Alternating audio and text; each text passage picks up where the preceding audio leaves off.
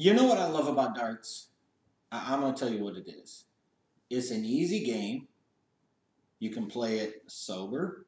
Sometimes you could be even more effective when you're drunk. You don't need nearly the amount of room that you do to bowl, which fits into many of those same categories. And you can play darts just about anywhere. I love it. And best of all, when you're done playing and you get that deep kind of waxy itch, I'm going to tell you this much, a little secret. A dart works wonders as an emergency Q-tip.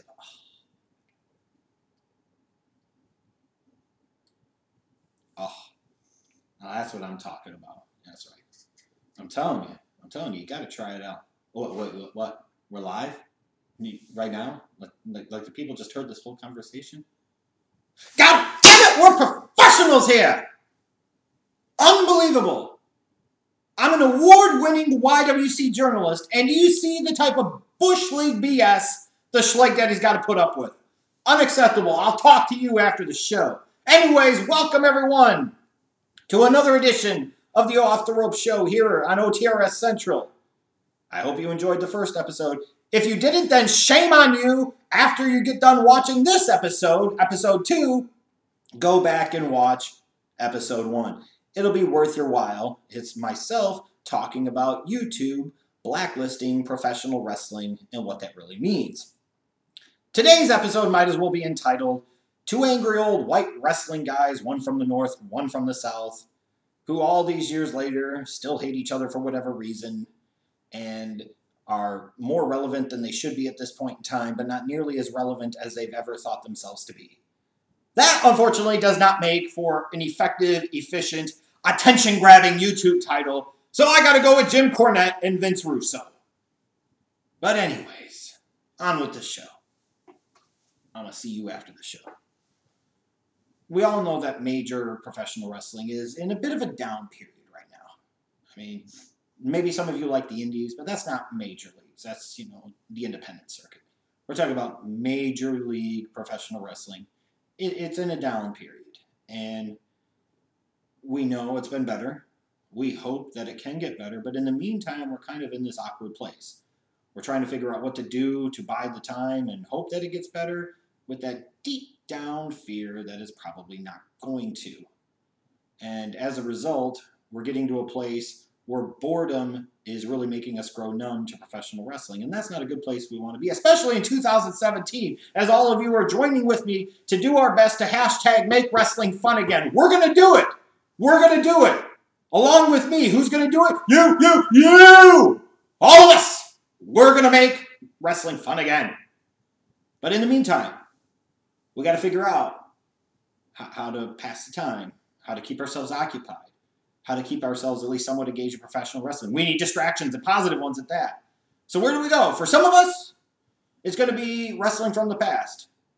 And regardless of your taste or flavor in professional wrestling, there's something out there for you in wrestling history. So it's an easy place to go. That's where some of you go. For a few of you, it might be sex with a woman, with your penis. And no, your vag flashlight does not count. Flashlight, whatever the fuck. You get the point. It's not like I have one of those things. It's not mine. I don't care what the receipt says. Damn it. Sex. For a few of you, the escape might be porn. For quite a few of you, the escape might be porn. For the majority of you, the escape might be porn. Yeah, frankly, honestly, for all of us, the escape is porn. Because let's be real. Why was the internet created? It was created for 4 things. 4 things. Porn, anywhere and everywhere you could possibly imagine. Videos of puppies, videos of kittens, and for wild, crazy conspiracy theories to be cultivated. Those are the 4 things. And notice number 1 is porn. Sorry, puppies, kitties, and crazy reptilian conspiracy theories. You can all kick rocks because it's all about porn, baby. And Jada Fire. The Schleich Daddy still loves you, baby, even though you're advancing in the years and not quite as active as you once were. But in the meantime, the ladies like Anna Fox and Misty Stone, oh my goodness, I know they love the white dicks. Believe me, as a white man who is a connoisseur of black women, I know I can't even describe it, but it's a feeling. It's a sixth sense. I know. Believe me, I know. And I know they do. And I also know that they love black chicks. And that's what I love in a woman. A woman that loves white dicks. And when they get bored, they go for some black chicks. Sweet Jesus, hallelujah. Life should be so simple. And for those of you wondering, keep hope alive. Someday, you may just get a list of my top 10 black lesbian porn stars. It could happen. And I guarantee you, those 3 names that I just mentioned will be very, very high on the list. But anyways, moving on. We're trying to look for things to keep us positive because as human beings, we gravitate towards and feed off of negativity. It's easier to be negative than it is positive, and we all know that to be true. It absolutely is. It's kind of like how we'd rather watch a fight than stop it. Oh, you mean this person was doing absolutely nothing wrong is getting jumped by 8 to 10 fuck sticks instead of the 60 of us jumping in and yoking these 10 bums up. We're going to sit there and hoot and holler, watch in that mom mentality, and we got to make sure we get our fucking phones out because we got to do it for the Vine, baby. And oh, if we're so lucky, we're going to become world star hip-hop famous bitches. But it's true. Train wrecks equal ratings. We'd rather watch bad shit go down than stop it. It's that simple. And if you don't believe me that train wrecks equal ratings, train wrecks equal attention, train wrecks are what we gravitate towards, look at the Trump presidency. It is what it is, be honest. The Kardashian family, you want to talk about train wrecks, there you go right there. Going back into the 90s, Bill Clinton and Zippergate, and his inability to control his penis and cigars in the White House. We always gravitate towards that shit. We feed off of this shit. The O.J. Simpson trial, the LA riots, so on and so forth. It's who we are. We feed off of that shit. And it's kind of funny because in that way, we create our own monsters in the wrestling world, and in particular, the internet wrestling world. And 2 monsters that kind of live in this space to me are Jim Cornette and Vince Russo. Because when it comes to drama, and frankly, being negative and angry, Jim Cornette owns that life. And when it comes to train wrecks, being a part of train wrecks, facilitating train wrecks, owning the concept of train wrecks, and invoking the type of negativity that is almost unheard of out of the professional wrestling community, Vince Russo is all about that thug life. Believe that, player. And what's striking to me with these 2 fucks, it's 2017, and we're still talking about these 2. Frankly, 2 guys that really, truly haven't been relevant in at least 15, if not 20 damn years. And how ironic. Talking about living in the past, that's what we do in professional wrestling. These 2 dudes are the perfect epitome of it. We can't live in the present, or God forbid the future, because we can't get past shit that happened in the 90s and the 2000s. Jesus Christ. After almost 20 years, these 2 guys are still beefing. It's like these are 2 guys that went to high school together, and they both had a girl they were interested in. One got with her first, and the other one stole her away. And they're still angry about it at the 30, 35, 40-year high school reunion. And neither one of them ended up marrying the bitch or knocking her up. The fuck are you still angry about? Or it's like these 2 old guys in the neighborhood trying to do shit to fuck with each other because they're arguing over 1.5 or 2 foot worth of a property line. Like, who cares? What are you going to do with 2 feet? It's the principle, damn it! I'm going to throw flaming bags of beagle shit over there. I will teach him. Oh my God, he cuts his grass too low. He doesn't cut his grass low enough. You know how we're going to settle this? Like real Americans. We're going to the HOA, bitches. That's the kind of shit we're talking about here. And you as wrestling fans, you're just kind of left wondering what the hell to make out of all of this. And that's what I'm here to do today, is to help you make sense of this and figure out what these guys are talking about, why they're beefing, and what the hell, if anything, it should really mean to you or, frankly, to them. And we're going to start talking about it after this short commercial message. So, hello, everyone. My name is Jeff Schlegel, and you may know me as my persona, the Schleg Daddy, here on OTRS Central on YouTube.com. And I want to say thank you to all of you that have been on me for this journey for the past 6.5 years now. It's been a lot of fun. It's been one of the true highlights of my life. So many good things have come out of making videos here on YouTube, believe it or not. And I appreciate all of you that have been on that journey and all of you that maybe are just starting on your journey with this channel. And I hope you continue to do so. And I hope you help others to see the light. What I'm asking you to do is take the time, if you enjoy this content, if you enjoy this video, if you enjoy the return of the Off the Rope Show, to like this video.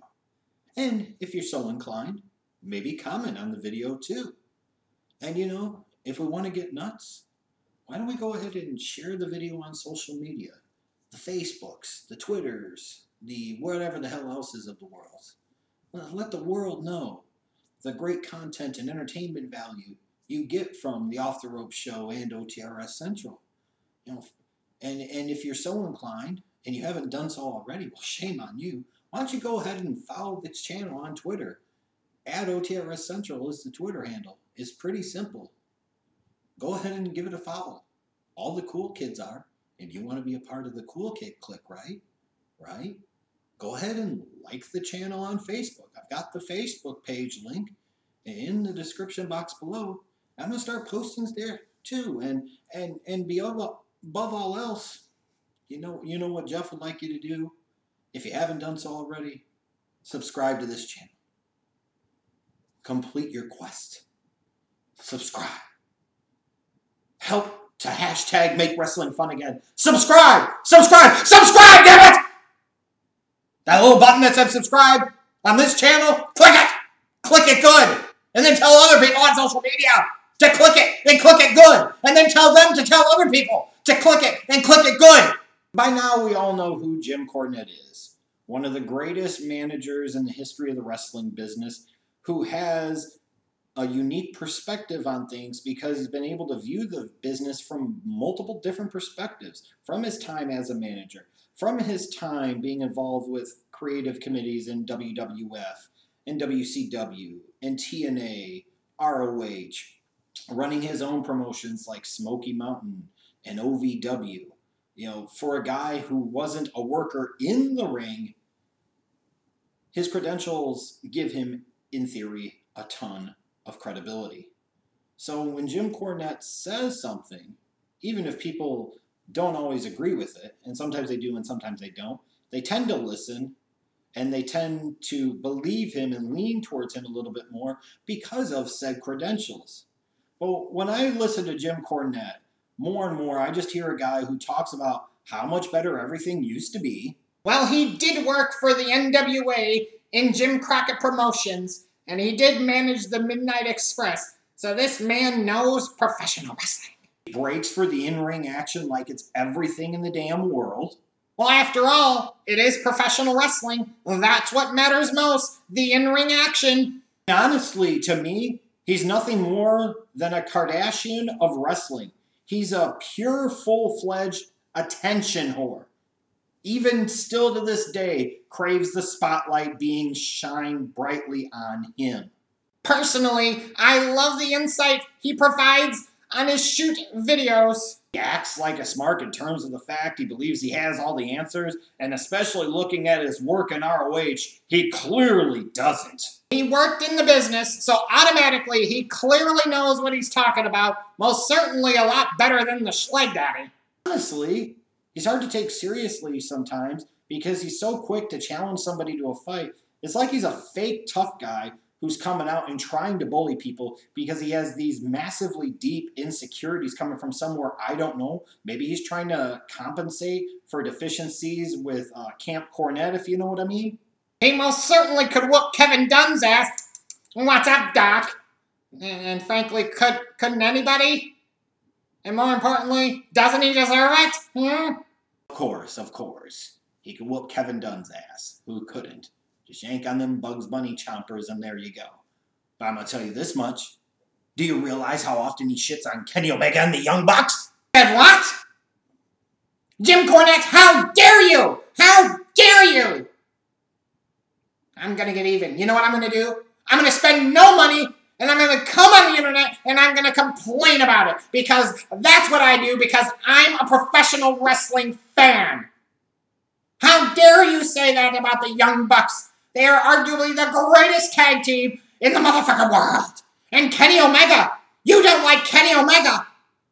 Look at Kenny Omega and Okada 1 of the greatest professional wrestling matches of all motherfucking time. And then we just had Kenny Omega versus Okada 2, which was even better. If Dave Meltzer gave the first match 6 stars, this match was so much better because it was fucking awesome, and these guys are awesome, and this is the greatest match of all time until the next match that they have, which will be even greater, and then it'll be the greatest match of all time until the next one they have will be even greater, and so on and so forth. We're going to have to give them a rating that is more appropriate on the star scale. We're going to give them a Milky Way grade for that match. Jim Cornette, we gonna find you. I mean, that in and of itself should be enough reason for most of you to hate him because he shits on Kenny Omega and the Young Bucks. Oh, there you go. But what frustrates me a lot about Jim Cornette is he's one of those guys that's easy to partake in name calling. And not in a way to poke fun at things, satirize things, make light of things, sometimes like I do. He does it from a vicious spot and kind of an angry spot and I'm better than you spot. And one of his favorite words to use in particular is mark, and the way that he uses it to kind of degrade and belittle people. And then the way I look at it is honestly, and I have this perspective about a lot, but Cornette in particular, who's the fucking mark here? Let's look at some of the measurements of what you would say would classify somebody in the wrestling mark category. He does a podcast about professional wrestling. Oh, Jim Cornette does. And in fact, the guy he loves to bash on so much, Donald Trump, who's a mark for his name, Jim Cornette, named his podcast after himself. The Jim Cornette Experience, ladies and gentlemen. I don't know about you, but that sounds like some mark shit to me. Does he use the star rating system for professional wrestling matches? Christ! He goes above and beyond that. He's credited for help bringing it to professional wrestling. He's the grandfather, if you will, of the star rating system. So crap on Meltzer all you want, but that shit came from the influence of James E. Cornette. I mean, he'll sit there and crap on the star ratings, but he's blaming somebody else for crap that he really started. Kind of like a marriage. Kind of like what your wife does to you all the time. Does he perpetually live in the past? Of course he does. He still longs for the NWA Crockett Territory days. Like, those are the greatest thing ever. Does he hold on to grudges for years and years? Of course he does. Because that's what marks of professional wrestling fucking do. Does he take in-ring action way too damn seriously? Of course he does. Of course he does. But then at the same token, if you go aerial, expect from him a major burial. But he's all about the in-ring action. All about it. Oh my Christ. Does he love to partake in internet wrestling drama? Hell yeah. He absolutely does. He's been all about it for years. Going through all his shoot videos and so on and so forth. It feels like he should be talking less about professional wrestling with like Sean Oliver and some of these other people. Rob Feinstein, you name it. And he should be cutting videos with Wrestling Jesus and Sean's View. That's what it feels like. And I feel like those guys would actually do a better job of wrestling drama, especially the Wrestling Jesus, the godfather of YWC drama. We love him. We miss him. We need him. But it feels like that. And Wrestling Jesus, we need you. Help us make wrestling fun again, for Christ's sake. But Cornette's all about partaking in wrestling and internet wrestling drama. You see it sometimes when wrestling drama escalates to a certain point. Do people issue challenges to fight and are willing to travel to go somewhere and pay to fight somebody? Yes, does Jim Cornette want to do that? Absolutely. He's willing to pay $5,000 plus travel expenses to go wherever Vince Russo tells him to so he can fight him. So he's not even interested in trying to make money off of something that's been building for 20 plus fucking years. For what payoff? There's a 50% chance you lose, believe it or not. You've come out of pocket $5 to $6 grand when you throw in travel expenses and food and Sprites. What the fuck? Who does that? I'll tell you who does that. A fucking Mark does that shit. And how pathetic is all of this? A 55, soon to be 56-year-old man wants to get in a fight about professional wrestling, yet fans are the Marks. Give me a break. You're in your mid-50s. What the hell are you fighting about this shit for that happened 20 years ago, especially over scripted entertainment like professional wrestling? Get a clue, get a life, get laid. And if you can't, watch porn. Jesus Christ. Wants to fight about shit that happened 20 years ago, 15 years ago, 10 years ago. He's issuing challenges to travel to fight somebody. And instead of making money off of it, he wants to spend money to do it. So I tell you what. I'll make a deal and I'll issue a challenge right here, right now to Jim Cornette. And I'll even save him some money in the process. And we can actually get some type of payoff to this and make things good. You don't have to pay Vince Russo $5,000. You don't have to sit there and pay for your travel to go wherever Vince Russo is. All you have to do is come here to Richmond, Virginia. You let me know the time. You let me know the place. Or even better, I will give you an address and we can meet there. It'll be in public, whatever. You give me $500 because, frankly, the Schleg Daddy wants a little bit of money. I wouldn't mind some new equipment for the show. Then you donate $500 to a local animal shelter of my choosing. And what you can do is come straight here to Richmond, Virginia with that $1,000. You can kick me square in the schleggies and call me Russo. You give me $500. You donate $500 to a local animal shelter and do it in Smokey's name. You damn right. You can come here and kick me as hard as you fucking want, split the uprights right in the fucking schleggies, and call me Russo. And if we want to go for the coup de grace, you can buy me lunch at Roos Chris, and you can bitch slap the fuck out of me 3 to 5 times and call me Paul Heyman. And you know what? To sweeten the pot for you, Jim, here's what I'll do, mama's boy. After all of this, after you've kicked me square in the schleggies, after you've bitch slapped me and called me Paul Heyman, what I'm going to do is I'm going to agree to give you something.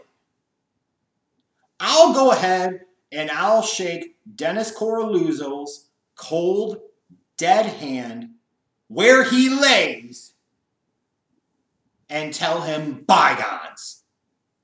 And that the NWA still rules, bitches. Will that make you happy? There's a challenge for Jim Cornette. He saves thousands of dollars and still gets to exert physical violence against somebody, and everybody can have a good laugh about it. And we've also given $500 to a good cause. If Jim Cornette wants a challenge, well then, step right up with the tennis racket, baby! And if you make it $1,000, you can whack me with the tennis racket twice. And Jim Cornette, if you make it $1,500 to the animal shelter in Smokey's name, you can kick me in the schleggies, hit me in the tennis racket over the fucking head, and then you can give me a fucking nuclear wedgie. Atomic wedgie, whatever the fuck, you get the point. You pull them underpants as far as they go, and a little bit more. Now that is entertainment. I think more people would actually rather see that, for a variety of reasons, than what you're suggesting with Vince Russo. But in all seriousness, and the challenge is real, I'm serious about this. But for Jim Cornette, seriously, he's just a delusional old fuck whose glory days weren't all that.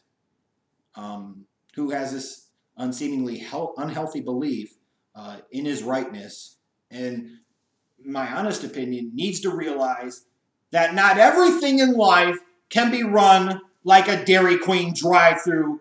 Jesus Christ. Get over it, get over yourself, and move on with the rest of your life, you angry, stupid fuck. And if you don't like what I had to say about it, Jim Cornette, come here to Richmond, Virginia, and kick me in the schleggies, and let's make something positive happen out of all of this. We'll be right back after this break. Ladies and gentlemen, the Dick Stone's back, baby. And I've got a special message for the one they call the Schleg Daddy, baby. And he knows. He thinks he can run. He thinks he can hide. But the truth is, at the end of the day, he might as well not even try. Because he can't fight. You know why? Because it's in his blood. Like it's heroin, baby. That's what it is. It's like wrestling heroin for him. And no matter how much he try, no matter how much he want to quit, no matter how much he think he quit, at the end of the day, he always gonna come back home for that good fix, Daddy. And what I need is your help to make it happen. We need the Schleg Daddy to do 3 things. Number 1, Sunday, July 2nd. He needs to watch Slammiversary. Number 2, after he watches Slammiversary, we want him to review Slammiversary. And number 3, if the first 2 don't appeal to you and don't appeal to him, I feel like the 3rd one is going to do it because we need it. And we got to have it. For old time's sake, Schleg Daddy. Number 3, just one more time, Daddy. We need you to go on ahead and assume Jeff Jarrett's position. Because that's what's going to help, as you say, hashtag, make wrestling fun again. Well, what do I know? Oh, I know everything. Why? Woo! I'm the Dick Stone, baby. But of course, it takes 2 dipshits to make a bastard, baby. And we've already talked about one dipshit in Jim Cornette. Now we got to talk about the other side of the fence and Vince Russo. And all of us know who Vince Russo is, like him or not, from his time being a major player in the creative processes of WWF, WCW, TNA, multiple times.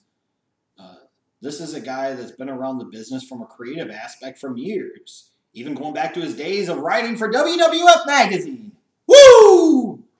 Only in America can a guy from New York who owned a couple of video stores and cut his friend out of the picture to host Vicious Vincent's World of Wrestling as a radio show for 1 year in New York can write a letter to Linda McMahon begging for a job to write for the WWF magazine, to later on become the lead writer for Raw, to then become the lead creative person for WCW, and then be able to scam Dixie into that position multiple damn times. Only in America can a Vince Russo happen. How glorious it is. And you got to say this about Vince, like him or not. One thing that I don't think he gets nearly enough credit for is he is one of the greatest workers in the history of the business, similar to a Dave Meltzer. Russo was never a wrestler. He was never a guy that understood that aspect of it, got that aspect of it, and frankly did a lot of bad, dumb shit over the years, but he was able to convince 3 different companies to give him the keys to the creative vessel. 3 different companies. He sold WWF that he was an answer to the problem, and in some ways he was. He sold WCW on the fact that, hey, I made them this, and this was all me. And then he sold TNA on the fact, ignore what people say about WCW. I know what I'm doing. They're wrong. And even after TNA knew what he was about, they kept bringing him back. Dixie Carter just couldn't quit Vince Russo. Must be something about the beard. Who knows? Who knows? But when you talk about Russo, you know, it's easy to crap on him. It's become something that's kind of the cool thing to do. But I've always kind of resented the way that WWF/WWE always presented an anti-Russo slant. You know, they always threw out this propaganda that Russo was nothing, he didn't mean anything, and that's just bullshit. I don't care if you want to say at the end of the day Vince McMahon was everything and you had a strong booking committee around Vince Russo. He was still the lead writer for Raw. He was still the lead writer for the pay-per-views. He had influence. And even if he presented a lot of bad ideas, obviously he presented some very good ideas that were made into some great ideas. So he at least planted some effective seeds. And I always appreciated the fact that he tried to give everybody a purpose and a meaning and a character when they were on television. You see that so often now with wrestling, regardless of the company, so many guys are just there. Vince tried to give everybody a purpose, even if a lot of them were shit. Even if a lot of the gimmicks, the characters were shit, the stories were shit, he tried. He tried to push some young guys too. Tried to do some different things. Tried to shape the creative envelope. You know, but he's also the guy that helped make WCW and in particular TNA unwatchable to me. And he absolutely did. He did a lot of bad, dangerous, and disastrous things for professional wrestling too. And he's really a wrestling contradiction. So many people like to shit on him and not give him any credit at all, which is just BS. But then Vince loves to give himself way too much credit, way more than he deserves, with far too little of the blame that he deserves, and that is also BS. And I mean, when we're talking about BS, Vince Russo lives in, owns, commands, demands, and is the king of that space. He is the Lord and overseer of everything on, to borrow from Jon Stewart, Bullshit Mountain. You want to know what I'm talking about? Let's look back at some of Vince Russo's best work. And this is just some of the hits and the highlights, and there's so much more. Remember years back when DX did that whole skit where they did blackface and everything? Imagine if they did that now, where they were mocking the Nation of Domination. How did Vince Russo want the Nation of Domination, this faction of strong, powerful, successful, angry black men, to get back at the Nation for doing blackface and imitating them? I got it. A shoot flag football game. That ought to get it done. A shoot flag football game for The Rock and Ron Simmons. That was the idea. The same guy that had a hard-on for and was giggly tits for Tank fucking Abbott, a horrible UFC fighter. He wanted to push him to the moon. He wanted to make him WCW World Heavyweight Champion. He wanted to make him a top guy. Need I say any more? No, but I'll continue. Remember the Lockbox Challenge where you got a strip tease out of fucking Daphne? All the pole matches that came to be because of Vince Russo. Viagra on a pole match. Need I say more? The electrified cage match. The lights go on and on. Oh my God. Vince Russo is WCW champion. David Arquette is WCW champion. The reverse battle royal because, oh, that's a good one. His massive hard-on he's had for 20 plus fucking years for that Memphis mid-card piece of crap. Just fucking do it. And of course, the Brawl for All. Nothing says genius in professional wrestling like taking something where you pretend to hurt each other, but you really don't, and you try to make a lot of money off of doing it, to where you put people in shoot situations where they're legitimately supposed to hurt themselves and each other for not nearly as much money. Because that's exactly what you want professional wrestling to be. Well, that's frankly what professional wrestling has kind of become. Vince Russo was a visionary in that sense. Most of these independents, most of the wrestling companies now, it's like a fucking Brawl for All. We legit hurt each other and ourselves for less money than if we pretended to hurt each other and entertain the fans. I'm just saying. And Vince Russo's another one of those guys that loves to use the term mark as an insult towards others to demean, degrade, and belittle others. And I think even in his podcast, or one of the segments of his podcast, he talks about castrating the marks. Well, if that's the case, if you're into self-mutilation, Vince, then more power to you. Because when you think about marks, it doesn't get much bigger than Vince fucking Russo. If you're going to be castrating anybody, I hope you're castrating yourself first. Because let's look at some of the measurements for what makes a wrestling mark. Of which, by the way, I'm definitely in that category, and so are all of you. Like it or not. Marks do podcast, YouTube videos about wrestling. Vince Russo does both. He even calls his shit the Russo brand. Oh my fucking God, he's a brand now.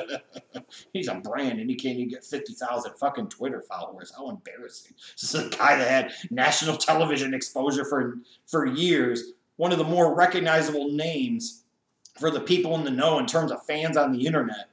And he can't get half the viewers of somebody like a Grimm's Toy or a show or a JD from New York or Joe Cronin. That's how you get into guys like Steve Larson wrestling with regret. What culture? So he's a mark and not even a very good one. Jesus Christ. Who's the guy that did Vince McMahon's bidding on his wrestling show, on his radio show in New York? Who's the one that got Andretti cut out of the mix and came with a more pro-WWF type of format? Even though Russo will deny this, you know it's true. And Jesus Christ, I didn't do that, he did. On top of that, he called the show, and I kid you not, Vicious Vincent's World of Wrestling. If that doesn't scream of a dumb, unoriginal mark name for your fucking self and your stupid-ass wrestling radio show, I don't know what does. That coming from somebody who calls himself the Schleg Daddy. At least you could kind of see the Schleg Daddy. You called yourself Vicious Vincent. Unbelievable. This sounds like the nickname somebody would give themselves when they're 12 years old wrestling in a backyard fed. The main event of tonight's show, Booger Boy versus Duty Balls, with Vicious Vincent as a special guest referee. Oh, baby, you gotta be there. We're serving tea and cookies afterwards. Who's the guy that wrote Linda McMahon, asking for a job, begging for a job? Who's the one that booked himself to be world champion? Who's the one that thought it was good for many years to spill all the secrets about the wrestling business on TV?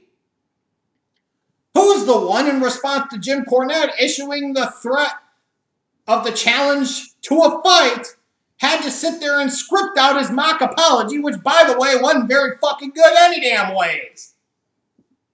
Unbelievable. But you and I, we're the marks here, right? Bullshit. The truth is, while Vince has always had an understanding that I agree with, that the in-ring action isn't anything and everything, a realization that many wrestling fans, frankly, need to come to. It is one part of the picture. It is an important part, but it cannot be the be-all, end-all, and only-all. Because if it is, we get to the place where we are right now, and major wrestling isn't very fucking good. He was a part of some good stuff that, frankly, helped turn the tide for WWF and helped save the company. And no matter how much anybody ever wants to take that away from him, they cannot. And he's an easy target. Just look at him. Listen to him, bro. He is an easy target. And frankly, that sometimes affords him and gets him blame that is unmerited and he most certainly does not deserve. Unfortunately for Vince Russo, though, we are honestly talking about a guy whose highlights in his wrestling career all came when I was still in damn high school. Back in the late 90s. We're still hanging on to that shit almost 20 years later. Furthermore, he implemented some of the dumbest shit in the history of professional wrestling. What's going to sell the fans? I know. Let's shoot semen from a super soaker, daddy. Ooh. Hello, ladies. Facials for everybody. Although, to be fair, if the New Day did that and did it with white women, now that's controversy. That will create cash. See, I even plugged Eric Bischoff into all this shit. But when I look at Vince Russo, I see, just like Jim Cornette, an insecure man seeking acceptance who so often is delusional about his wrestling reality and is always making excuses, never willing to take blame or responsibility for anything that he was involved in. Another dude in his 50s who is trying to live off of the past, living off of shit that happened 2 decades ago during the Clinton administration, when I was still in high school.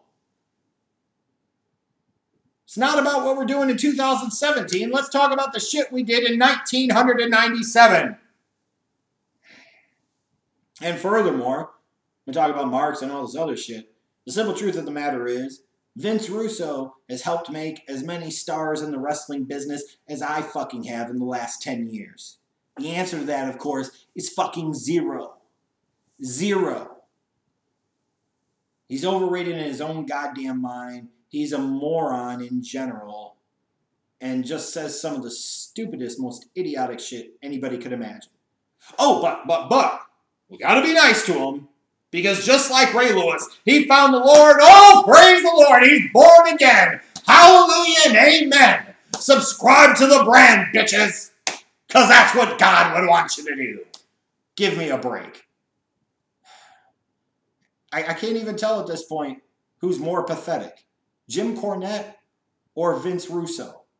And the truth is, they're more similar than you might think. And I'll be back to explain what I mean after this. Who wants to roll with the lonely wrestling fan? I had a sudden bout of diarrhea this morning, and it really, truly inspired me to write this song. Now, please, hold your applause until the end of the song. Are we ready? The IWC's just trash. Hardcore nerds are all to blame. Your love of midgets and spot monkeys has made wrestling freaking lame. It has. 2 guys in their 50s crying like a butthurt Mark. These clowns are so stupid, with no bite and all bark. These egomaniacs holding on, their glory days long since gone. Newsflash, you both suck. Every night and every dawn. Oh, sing it with me. Cornette is an angry man, cussing all night and day, wanting to pay and fight. Why won't he just go away? I don't know, seriously, just go away. Russo is a sleazy dude, lying whenever he can. Used car salesman. Even his best wasn't great. Out of wrestling, his ass should be ran. They just don't have a clue. Their idea is a disaster, man. What the YWC really needs is the lonely wrestling fan.